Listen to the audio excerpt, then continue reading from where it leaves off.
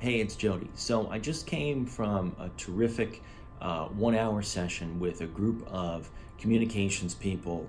I was talking to them about their communications efforts, getting their message out through PR, through earned media, through newspaper and radio and TV and even social media. And the one thing that really struck me about a lot of what they were doing was that they hadn't really yet identified their goal.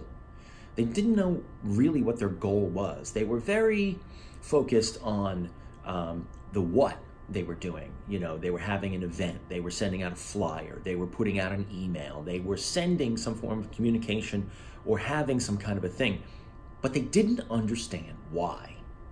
And that's really, really important. You know, I've talked for years about how PR and how that hit in the newspaper or that piece on TV or that whatever that thing is, that's not the goal. And so I talked with them a lot. We had a great conversation about what is the goal? You know, what is your goal? Is it driving more people to your place? Is it getting more people to sign up for your thing? Is it getting people to give you their information so you can build a list? Is it getting donations or selling a product or do any of those things? Those are the goals. The newspaper article, the TV hit on the nightly news, that's not a goal. That's a vehicle to take you where you want to go. So advice for professional communicators: before you try to tell a story, figure out with your client what your goal is. What are you trying to accomplish? And then let that guide you to how you tell your story.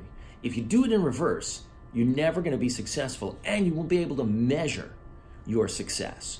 Because if you just run out and tell a story, you don't know where you started, you don't know where you ended, you don't know if you improved, you're never going to be able to identify success.